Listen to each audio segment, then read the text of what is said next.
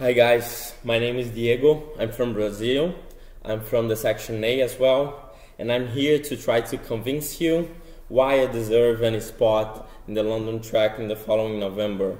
So in order to do that, I would like to answer you three questions, okay? The first one is why consulting, okay? The second one is why London. And the third one is why the London track, okay? So going to the first one, why consulting? My answer is all based in my previous experience. I used to work in Falcone back in Brazil, and I can tell you that by far my most fulfilled, my most happy experience, professional experience, was in Falcone, because I was involved with very critical subjects, with very senior people, and this pleased me a lot, and I want to go back to feel this, okay? The second question is why London, okay? It's all about right now about multicultural environment. I like to feel or to be a global citizen.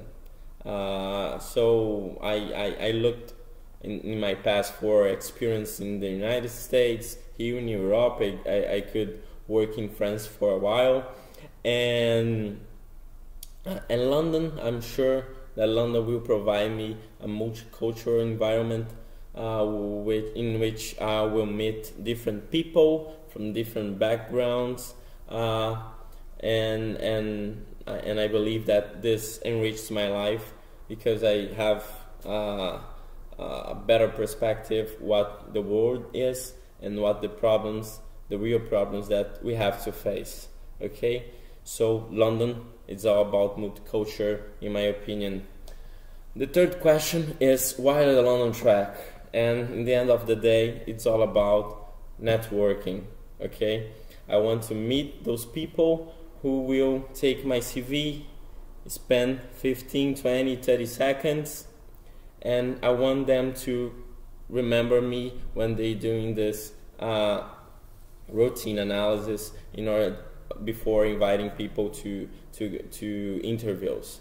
So this is my reasons I want to go to the London track. I badly want consulting.